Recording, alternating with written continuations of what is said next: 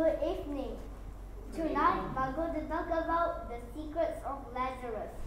Let's start the script. Father, Son, Holy Spirit. Amen. Hail Mary, Full of grace, the Lord is with you. Blessed are you amongst women, and blessed is the fruit of thy womb, Jesus. Holy Mary, Mother of God, pray for us sinners, now and at the hour of our death. Amen. In the name of the Father, Son, Holy Spirit. Amen. Okay, thank you. So, I want to thank Mark Anthony, but he's not here for his vision. He actually pestered me for 3 months to give a session for Lent. So, of course, since then I've been trying to avoid him, don't reply emails. But then, one day I was near my mom's house, so he tracked me down with his motorbike, you know. He said, no more excuse, 2 weeks' time. I said, okay. So, Mark Anthony is a good manager. That's right. So thanks for all the BC leaders for promoting it as well. I think it's good to spend time together. I've been thinking a lot about the story of Mary and Martha. Like Martha was the one always running around, doing a lot of ministries, doing things for Christ. But the younger sister Mary was the one who chose the better part, right? She spent time with the Lord and on His Word. So I think that's what we're going to try and do tonight. So tonight we're going to talk about the dying and the raising of Lazarus. It's like a sequel, the part 2 if you like. Now we're going to go home with 2 things tonight for you. The first thing is we're going to talk about how does this miracle, how does this account fit into the overall structure of the Gospel of John. Not the book, the Gospel of John, but the Apostle John's perspective on the good news. How does our Apostle John see Christ and the salvation work of Christ? You see, in his perspective, in John's Gospel, Jesus performed 7 miracles, or 7 signs. And the raising of Lazarus was the last sign that he performed before he entered into Jerusalem for the last time to face his passion. So, in John's head, there's a connection between Lazarus and Jesus. As Lazarus died and he rose again, just like Christ, his death and his resurrection. So the connection is very strong from his perspective. And after all, the raising of Lazarus, you can only find it in the Gospel of John. So there's a very Johannine flavor to it, if you look carefully, all right? So that's number 1. The second thing we're going to bring home tonight is the secrets of Lazarus. And the secret of Lazarus is this, I'll tell you up front. It's about Lazarus, his life, his suffering, his death, and his rising again is actually a fulfillment of a prediction or a prophecy by our Lord himself at a different time in a different gospel. And because he fulfilled that prophecy, that's what sealed his own death warrant. That's what sealed his own fate. That's why he died on the cross. That's what contributed to him going to the cross. He literally laid down his life for his friend, the one whom he loves. So tonight we're going to see why is that the case here. If you can get that, I think this Lent, this Easter will have a deeper meaning for you when you look at the cross. Okay? So I can't wait. So let's go to your Bibles. John chapter 11. Take your time, it's okay? I did it. Yeah, you marked it already. You're cheating. Found it. Okay, found it. Go to verse 45 once you get there. Okay, don't rush.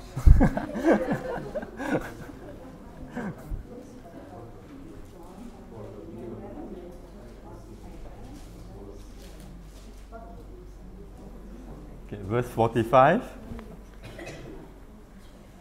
Okay, so verse 45 onwards in John 11 is like the sequel, the part 2, if you like, of the raising of Lazarus. Now, the part 1 we're all quite familiar with, right? From verse 1 to verse 44. But let me tell you what happened, just to refresh your memory a bit. So John described a man who was sick. His name was Lazarus. And he had 2 sisters, Mary and her sister Martha. So when Lazarus fell ill, they sent an SOS to Jesus. He said, Lord, he whom you love is ill.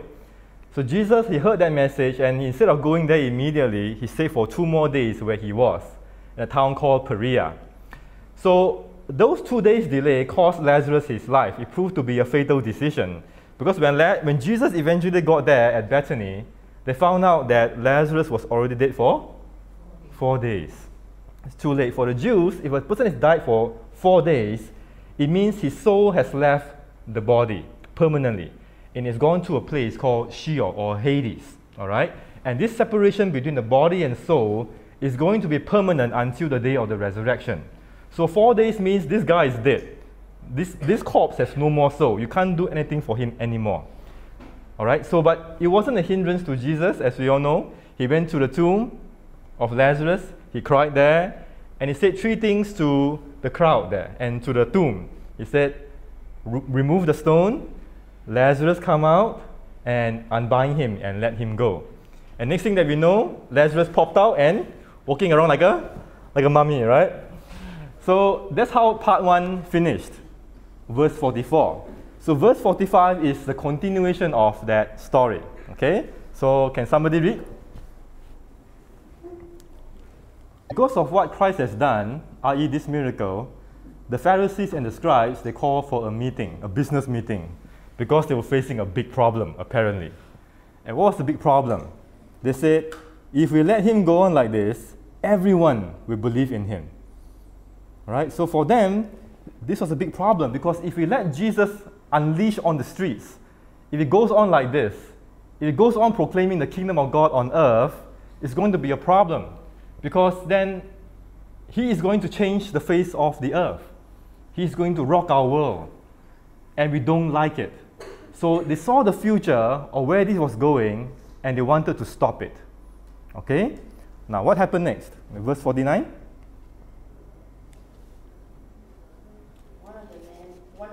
One of them named. So in my line, it says, on that day on, they planned to put him to death. Now, if you look at the text there, let's recall a little bit. Who is the one who pushed through the agenda that Jesus had to be put to death? The text itself. Who does it say that? Who says that? Caiaphas. All right? Why? Why did he have the idea, the concept, that he had to put him to death, to kill Jesus? Why did Jesus have to die? From that text there. Because what? He prophesied it. No, his position as high priest is at stake. It's at stake. Okay, why? Because if he does that, he feels that the people will follow Jesus more than he is, and that his position as a high priest in the temple will be diminished. And in that, he's also making a lot of money to being a Correct. You know? So his power will be eroded if they follow Christ. All right. Okay, very good. Okay, what else? So it's a power struggle thing. Okay. It's okay, have a seat. All right, so the power struggle came into play. Okay, what else? Okay, from the text there, what else is there? It's true, huh? Okay. What else? Because what? Okay, what does it say there? All right. Now, look carefully there.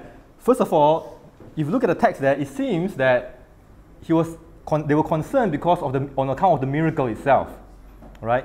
They wanted to kill Christ because of the miracle, because he raised Lazarus back from the dead, and people were following him. But if you think about it, it doesn't seem to make sense. Because Jesus, he had did this before. Jesus had an excellent track record of raising the dead before this miracle. Right? In Mark chapter 5, he raised up the daughter of Jairus. Right? In Luke chapter 7, he raised up the son of the widower in a place called Nain. So in those instances, when he raised them back from the dead, it caused a big sensation as well. But it didn't lead to the Pharisees and the scribes to get together and say, let's go and kill Christ.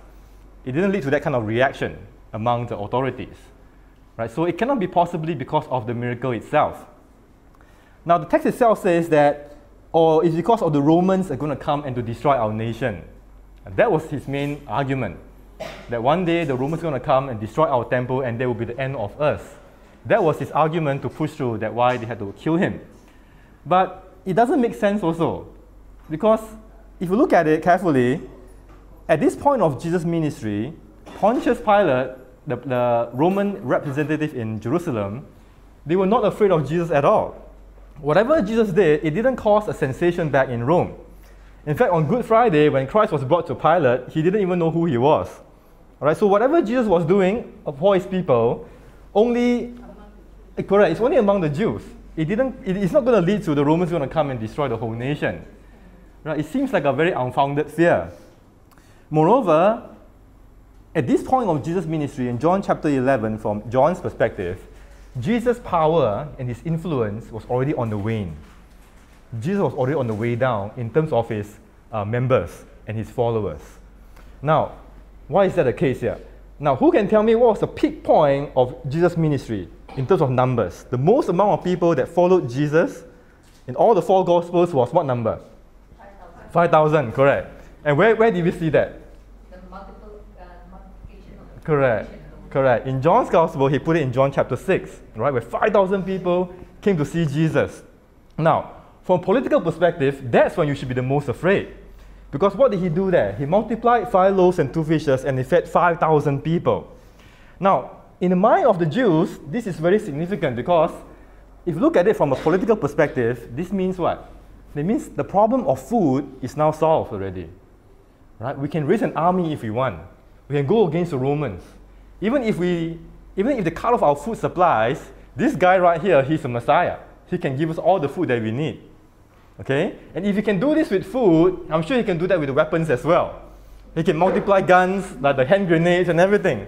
So there's a chance here. Right? So if you want to be worried about the uprising of Rome, that will be the time where you'd be the most afraid. But that peak didn't last long though. Right? That high didn't last long because the very next day, Jesus screwed it all up by teaching them what? The teaching on the Eucharist. The next day, when the crowd came back to him again, he told them about the bread of life. He told them that he had to eat his flesh and drink his blood, otherwise you have no life within you. And that's what the Jews backed off. And they found it very repulsive. And in John's Gospel, in John chapter 6, verse 66, the 666 verse, he said, John remembered, he said, because of this, many of his disciples turned back and no longer went about with him. The people who turned back were not just the 5,000. Even the 12 was rocked by that teaching. Jesus asked the 12, do you also wish to go away? He was willing to sacrifice his popularity in terms of defending truth. He was not going to dilute truth for the sake of being popular or getting members. That was not the point here. And that was the teaching, John chapter 6, that Judas Iscariot decided to betray him. All right? It was a teaching of the Eucharist that made Judas fall apart. Okay, but the point is, at this point, Jesus' popularity was already going down. He had no longer a huge following. Maybe he had a few here and there, but not as great as before. So Caiaphas' fear of him having an army is unfounded. All right? But the plot thickens though. It gets even more interesting about where is this fear coming from. If you go to the next chapter, John chapter 12, verse 9, John recalls, when the great crowd of the Jews learned that he was there, Lazarus, they came not only because of Jesus, but also to see Lazarus, whom he had raised from the dead. So the chief priests planned to put Lazarus to death as well, since it was on account of him that many of the Jews were deserting and were believing in Jesus. Now, this is very strange. First, they want to kill Jesus, and now they want to kill Lazarus as well. Right? It doesn't seem to make sense. This is very, very off. This miracle is very different from all the other miracles. See, it's one thing to kill Jesus. You can somehow make an argument for that. But why Lazarus? Why the man who was healed? What did he do here? Now, if you say that, well, it's because of him, of his testimony, that's why people were believing in Jesus, that's why he deserved to be killed, then if you follow that argument, then you also have to kill the daughter of Jairus, you also have to kill the son of the widower in Nain, you must kill the man who was possessed with demons, who went about to proclaim about Jesus, you must talk about the man who was paralyzed, who was healed, the blind man who was healed, who went out to proclaim Christ, you must go and kill all of them as well. But when these people, when they're going out to proclaim, their life was not in danger. But Lazarus, what did he do? He came back from the dead, and now they want to kill him. There's something odd here about this miracle that we seem to be missing. Right? His testimony was very unique. Whatever his testimony was, it provoked, when the chief priests heard it, when they went there to see him, they said, we have to kill him as well. All right? Now, what was that testimony though? But before we go into that, let's look at that line here. It says, it was on account of him that many of the Jews were deserting and were believing in Jesus. Okay, this is huge here. That means many of the Jews, they were willing to turn away from the Pharisees, to turn away from the established religious authorities and to follow Christ. Okay, they were basically saying goodbye to Judaism and they were believing that Christ was the Son of God based on this miracle, based on what Lazarus said. Now, what did Lazarus say that convinced them to leave behind their old life? And they were Jews. They were not like changed to another religion. They were just leaving behind their religious beliefs. Now, at this point, that's when John changes gears and it goes to the next verse, the triumphant entry into Jerusalem. The next day, the great crowd that had come to the festival heard that Jesus was coming to Jerusalem. So they took branches of palm trees and went out to meet him, shouting, Hosanna, blessed is the one who comes in the name of the Lord. So this was the Feast of Palm Sunday. So in John's head, the dying and the raising of Lazarus is very closely connected to his passion, the death and the resurrection of Christ. All right, Holy Week.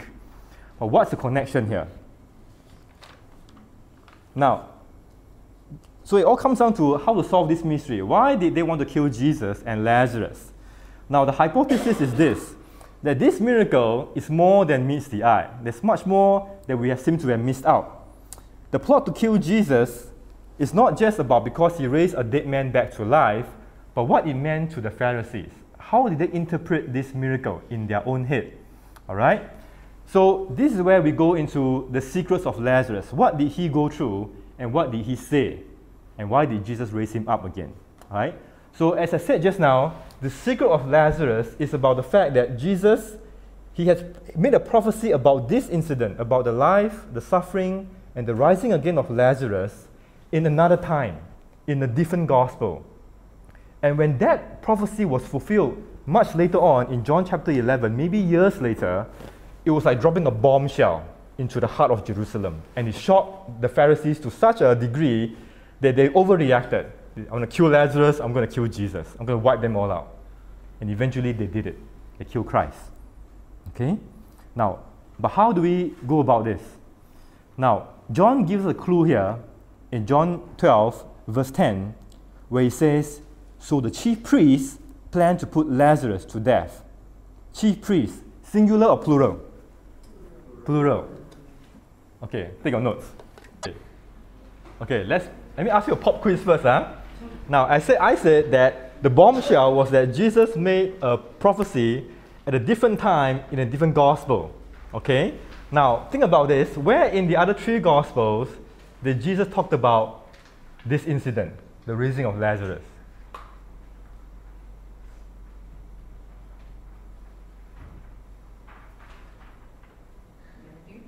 Matthew, where?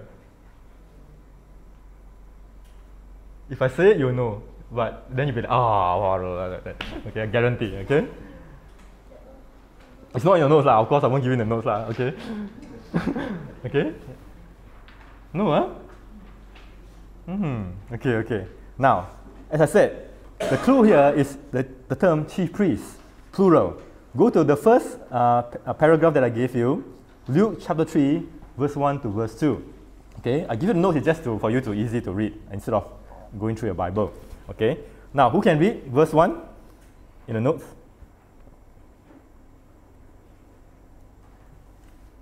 In the 15th year of the reign of Emperor Tiberius, when Pontius Pilate was governor of Judea, and Herod was ruler of Galilee, and his brother Philip, ruler of the region of Iturea. Don't worry about that. Okay, verse 2, go to the verse 2.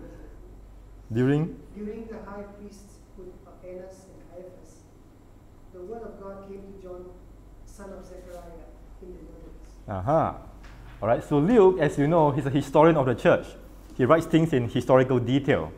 So from his recording, the time of Jesus was well, there were two high priests reigning in the Sanhedrin. Okay, do you follow that? The two high priests were who? Annas and Caiaphas. All right, the one who plotted to kill Jesus just now. Okay, now why would there be two high priests? It doesn't seem to make sense. It should only be one, right? Why two? One the Romans like, the other one the Jews like. Sort of. The original high priest was actually Annas. Annas, he openly resisted Rome. Rome didn't like Annas at the time.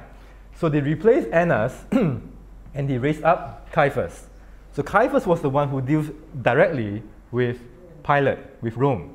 And this is not just some historical background. We see this play out at the Passion Play as well. The night that Christ was arrested, the soldiers brought him to Annas first to be tried. After Annas tried him, they brought him to Caiaphas. After Caiaphas convicted him, they threw him into jail. The next day, Caiaphas brought him to Pilate. Okay, there's a hierarchy there. All right, so there were two high priests at the time. But Annas, he continued to remain his influence in the Sanhedrin. Okay, the Jews still followed him, but they had two high priests. They recognized two high priests.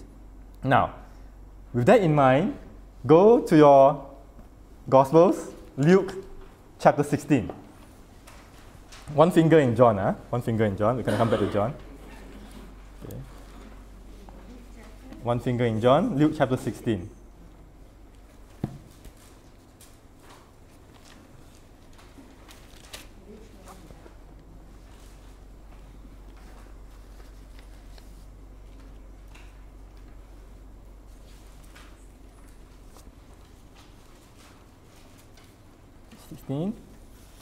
Once you go to 16, we go to verse 13. Luke 16, verse 13.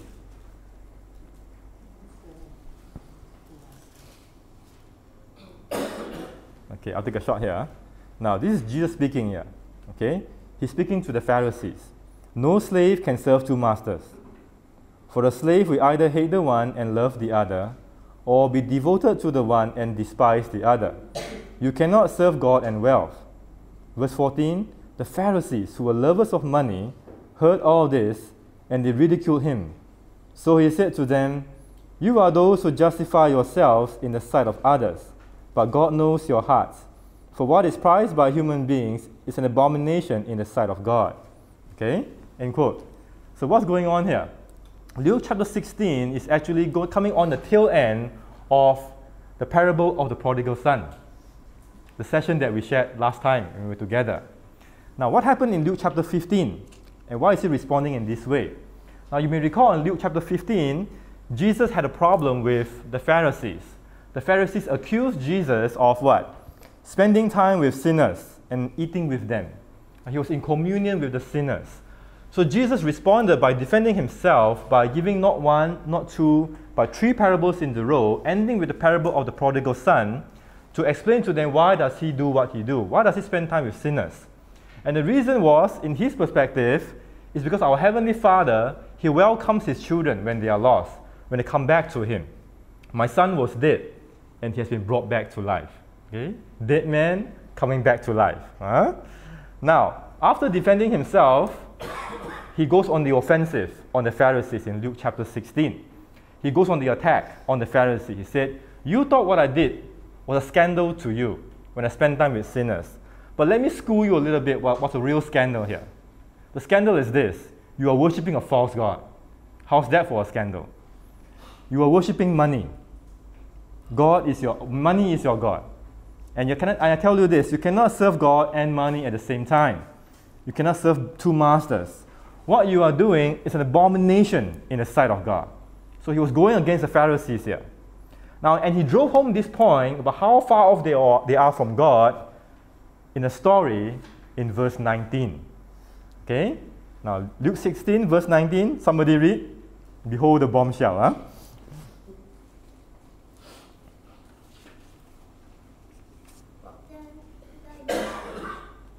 Once there was a rich man who dressed in purple and fine linen, and feasted every day. At his gate lay Lazarus, a poor man covered with sores, who longed to eat just the scraps falling from the rich man's table. Dogs used to come and lick his sores. Finally, the poor man died, and angels carried him to take his place with Abraham. The rich man followed shortly and was buried. Okay, thank you. Who was mentioned there? Strange, huh? Now, this is Jesus speaking here. Now, before you think, this is another parable, another fable, it's impossible. This is not a parable here. This is where people made a mistake. In all the parables of Jesus, all 4 Gospels, all the parables does not have a name. A certain man, a certain woman, and things like that. But this one, names are given.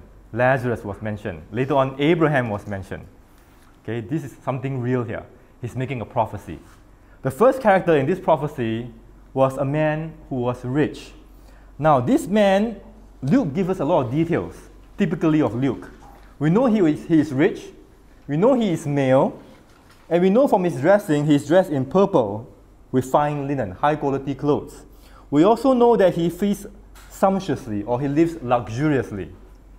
And later on in verse 28 or 29, Jesus tells us that they have Moses and the prophets.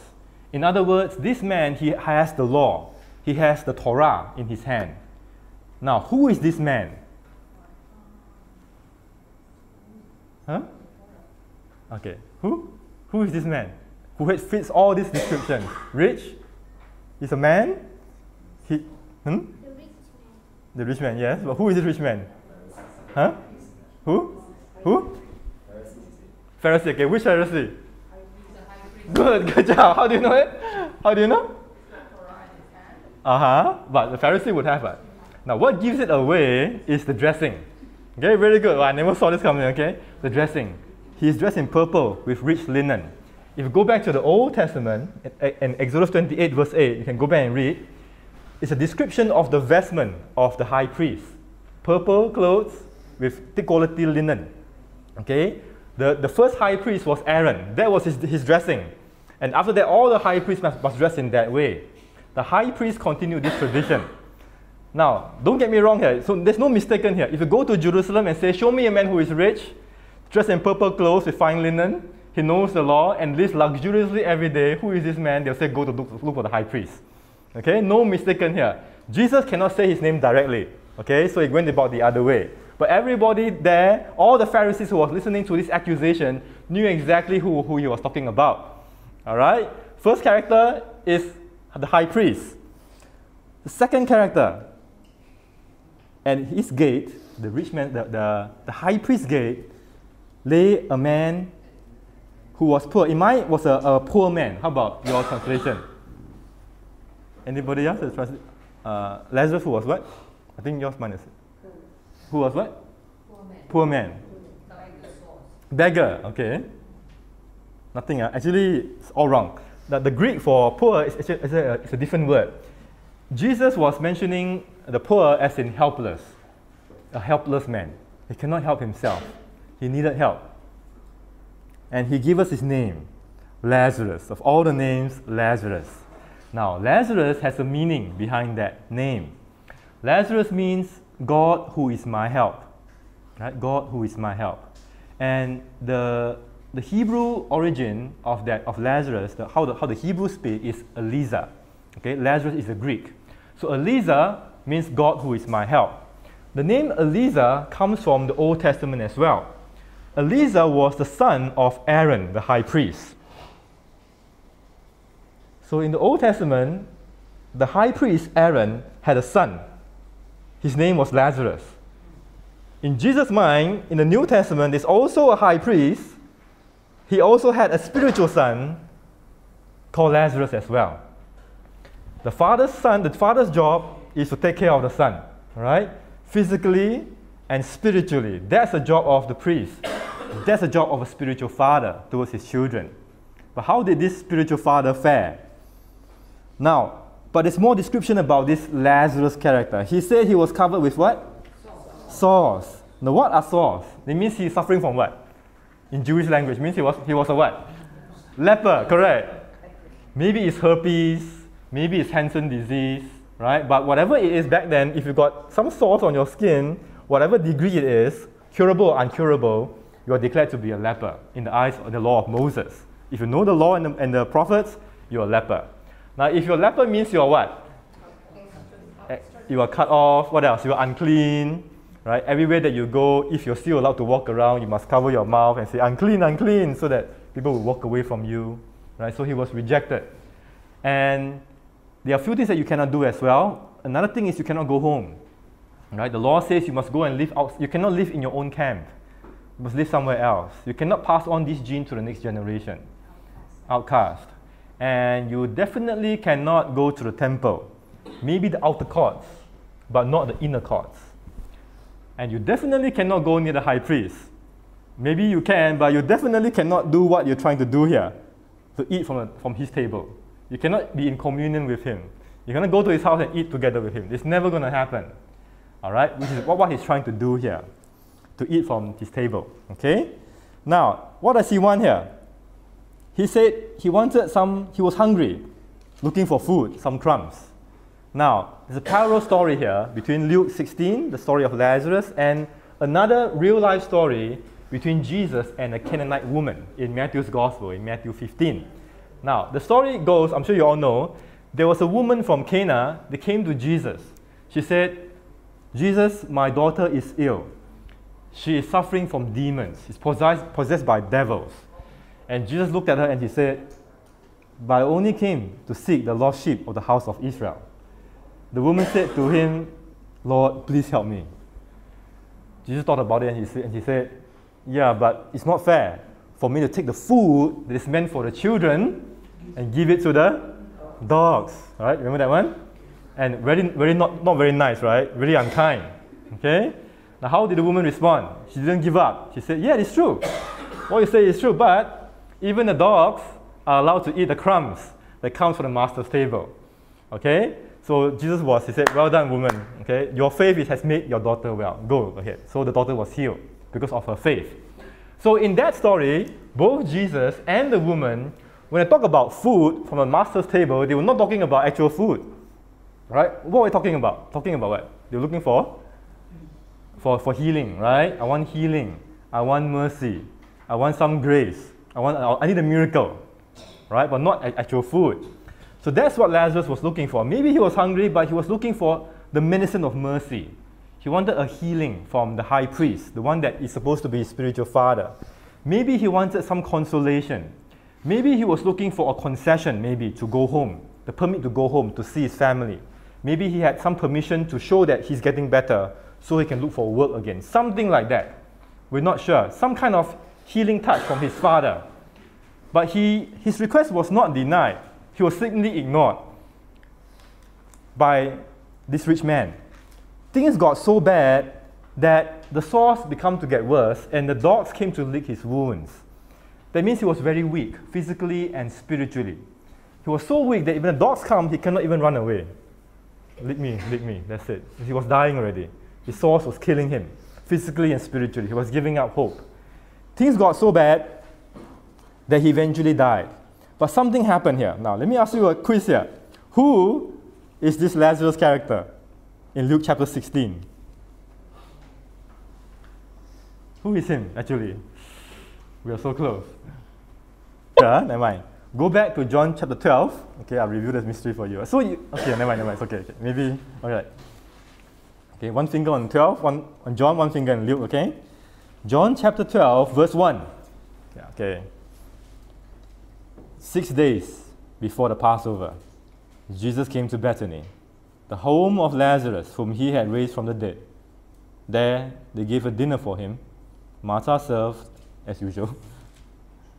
And Lazarus was the one at the table with him. Mary took a pound of costly perfume made of pure nard, anointed Jesus' feet, and wiped them with her hair. The house was filled with the fragrance of the perfume. But Judas Iscariot, one of his disciples, the one who was about to betray him, said, why was this perfume not sold for 300 denarii and the money given to the poor? You know that story, right? Okay, no problem there. Now, So we all know what happened was after Jesus raised from the dead, they had a dinner together. That's what John 12 was describing. Now go to your notes there. Okay. Parallel story. The second paragraph, Matthew 26, verse 6 to verse 9. The anointing at Bethany. Now while Jesus was at Bethany, in the house of Simon the leper, a woman came to him with an alabaster jar of very costly ointment, and she poured it on his head as he sat at the table. But when the disciples saw it, they were angry and said, "Why this waste? For this ointment could have been sold for a large sum and the money given to the poor." Now, let me ask you a simple question. Is this the same story in John chapter 12? Yes or no? Yes or yes? Yes. But what's the difference? Simon the leper, correct. Where was this taking place? At Bethany. We all agree it's at Bethany, okay? Whose house?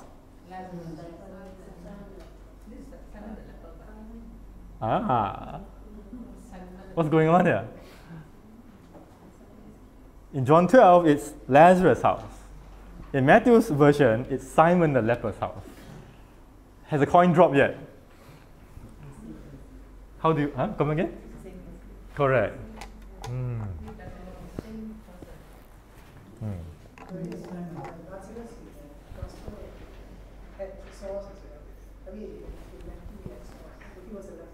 Correct.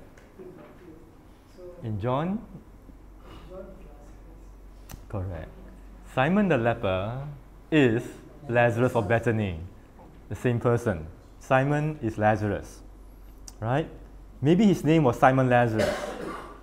Or maybe Jesus changed his name from Simon to Lazarus to reflect the connection between Aaron and Lazarus in the Old Testament and how the priest should treat him in the New.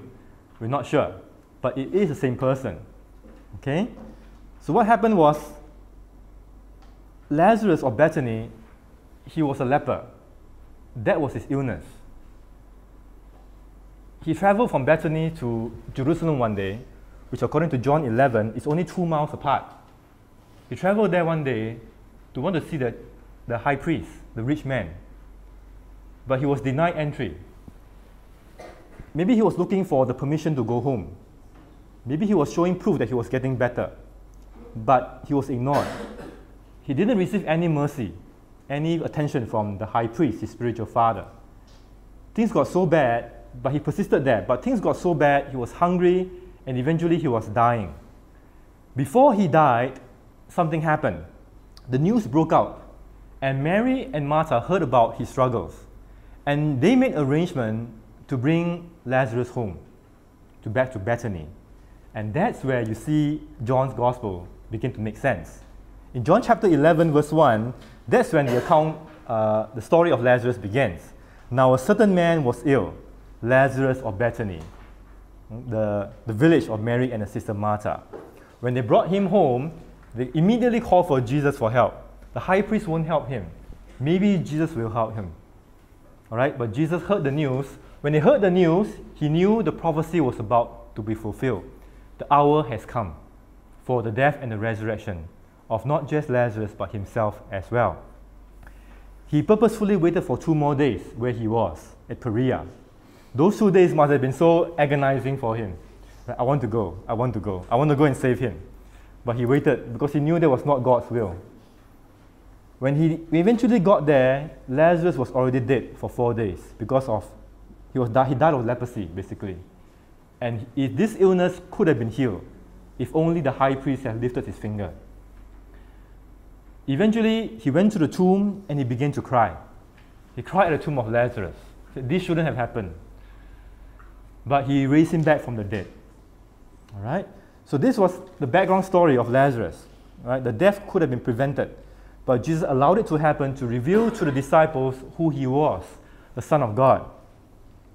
Now, after he raised him back from the dead, Lazarus, he didn't just come back from death to life, but he was also healed completely.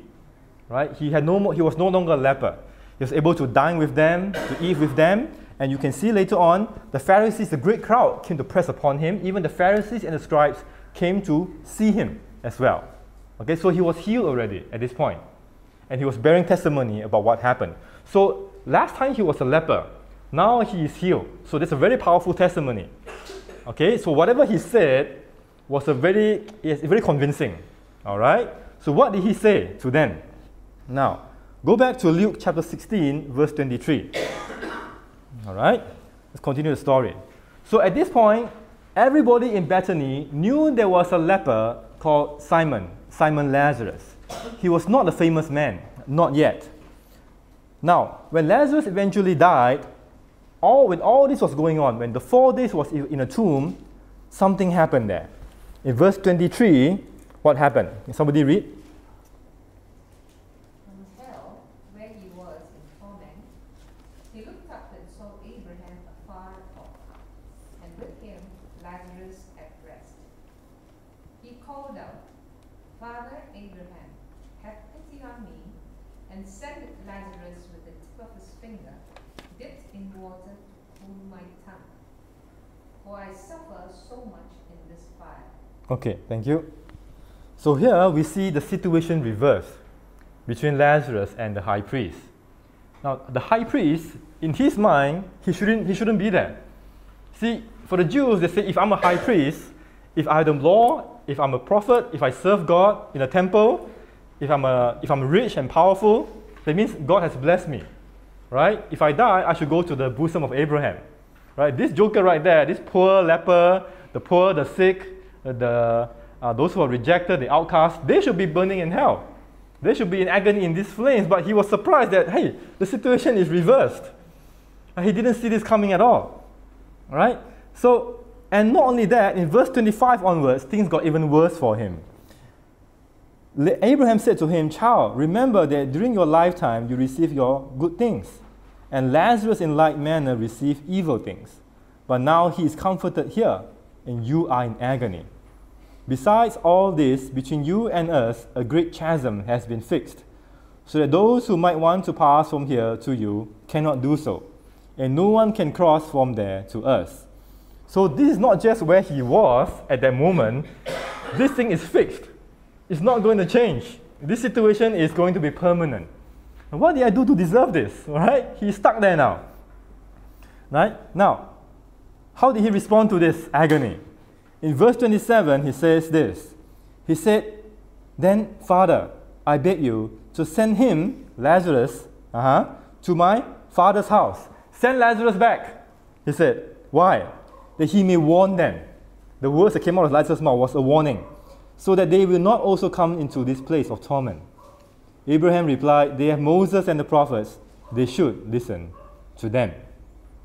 He said, No, Father Abraham, but if someone goes to them from the dead, they will repent. He said to them, If they do not listen to Moses and the prophets, neither will they be convinced, even if someone rises from the dead. Now, he said, Go back to my father's house. Now, who was his father? And he said he had 5 other brothers. Who were these brothers? Okay, who was the rich man referring to? Okay, now, go back to John here. Okay, John 18. Wait. I think I get in your notes, sorry. In your notes, John 18, verse 12 to 14. All right. Who was his father and the 5 brothers? Jesus before the high priest. He says, so the soldiers, this is Good Friday, Holy Thursday. So the soldiers, their officer, and the Jewish police arrested Jesus and bound him. First, they took him to Annas, who was the father-in-law of Caiaphas, the high priest that year. Caiaphas was the one who had advised the Jews that it was better to have one person die for the people. Now it makes sense.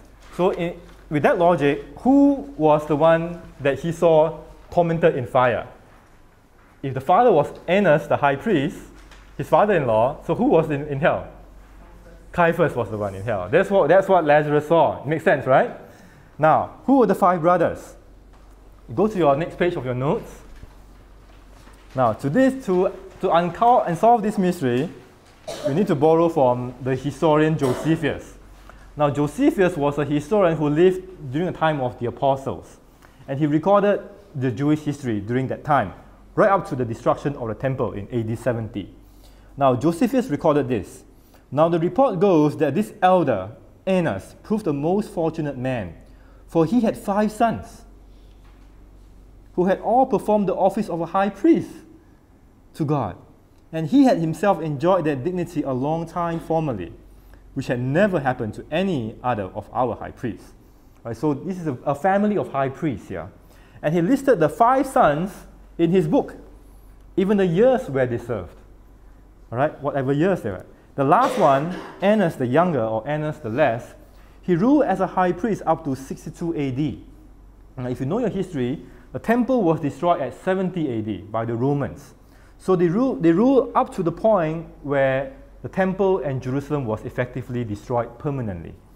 All right? So the Talmud also described this family of Annas and Caiaphas in your notes there.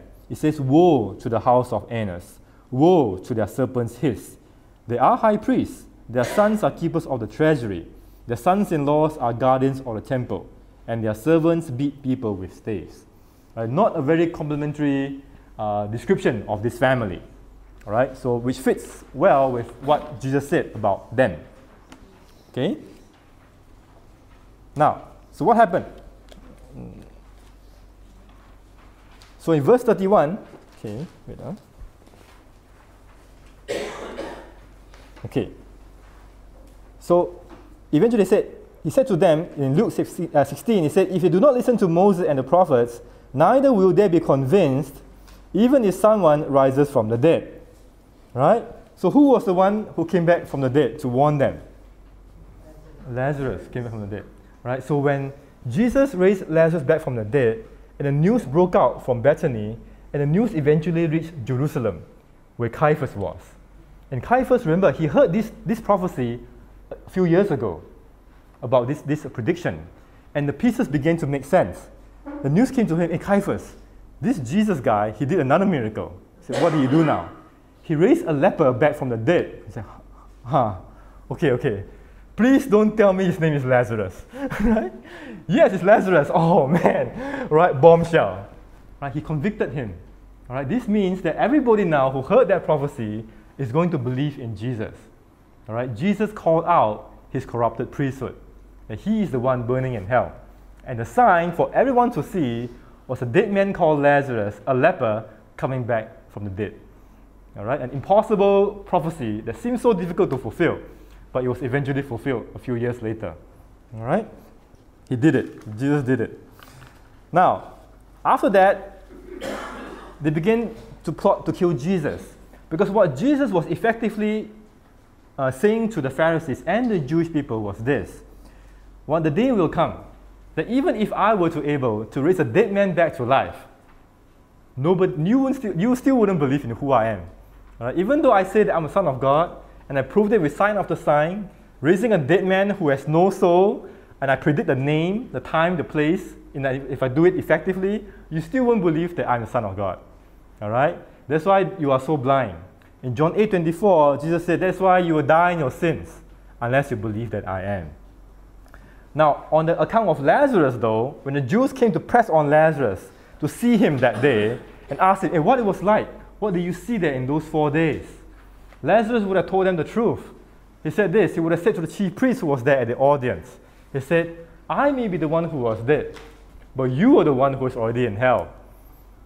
Right? I went to you. I looked for mercy. I looked for help. I wanted some spiritual food, some crumbs from your table, and you didn't even give that to me." Right? And Jesus still came to you. He still wanted to save you. He came to you as the living water, the water that you can drink to cool your tongue so you can live again, and you still wouldn't have him. All right? So he was convicting them about the corruption of their priesthood. Right? Their corrupted priesthood was consuming Caiaphas and Annas, and it will be continuing until 62 AD. Now, the people of Israel will still have to suffer for another few years, at least for another generation. That was the prophecy here that we know eventually was fulfilled. Okay? Now, what happened next? As you saw, Jesus was eventually arrested. So Caiaphas, his plot to kill Jesus eventually came to fruit. They brought him to Annas first. Eventually, they brought him to Caiaphas. on the day that he was arrested, Caiaphas asked Jesus in front of everybody. He said, "Tell us plainly, are you the Messiah, the Son of the living God?" And Jesus said to him, "I am.